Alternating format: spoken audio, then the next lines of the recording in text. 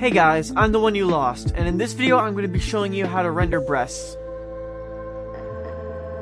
Okay, so the first thing we are going to do is we are going to create a new layer. And with the selection pen active, we are going to only highlight one breast at a time.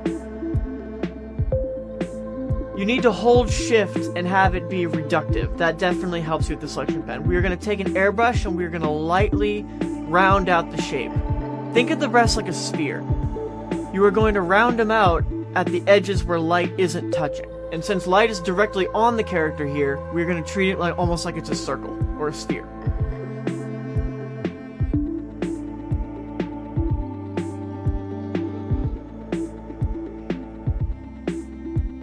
We're going to do the same thing with the other side by highlighting the breasts again. And it really is just super simple. You just have to practice it and it gets a little bit easier. You notice that the shading gets a bit more intense where the bra or the swimsuit hits. That's definitely something to watch out for.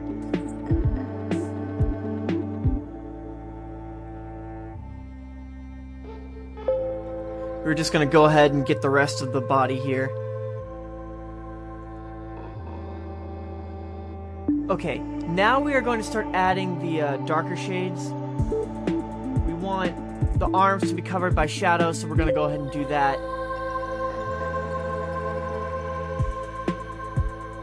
You'll notice I add a very dark color. I'm going to be leaving my color palette for skin in the comments, so look out for that. I hope that helps you.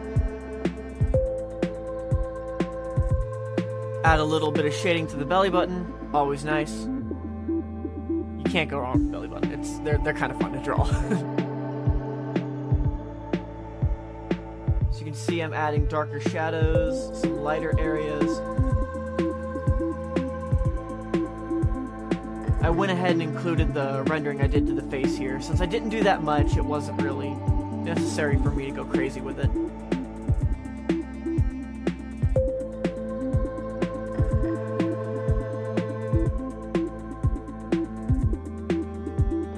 Now we're starting to add some light. You'll notice that I only have 3 layers right now with the shading of the skin, and you really don't need all that many. Sometimes I do it all on one layer, but I truly don't recommend that. We are going to start adding a multiply layer to get the shadow of the head and the hair. Now I started off super saturated, but I fixed that by hitting Ctrl U and adjusting the brightness and opacity. I turned the saturation down so it looks very almost boring and almost ugly looking, but you fix that in post-processing. After post-processing, dull colors come to life. You'll notice I added the shadow of the hair. It's really improvised. It's not fully what the hair would actually cast the shadow as, but it gives the illusion of it.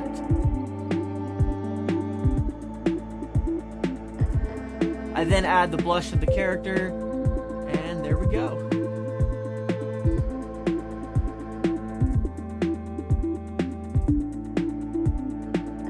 So we've skipped ahead quite a bit to where I've started to add the shines and all the other rendering is taken care of. So here pretty soon I'm going to be adding the shine to the breast, which is pure white since really we have a character who's pretty fair skinned.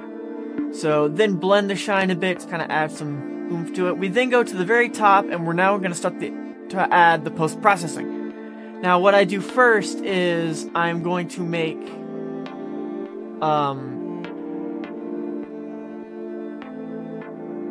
yes, okay, sorry. I made a add glow layer and I made it very saturated red, and we are going to start adding kind of the glow to the skin.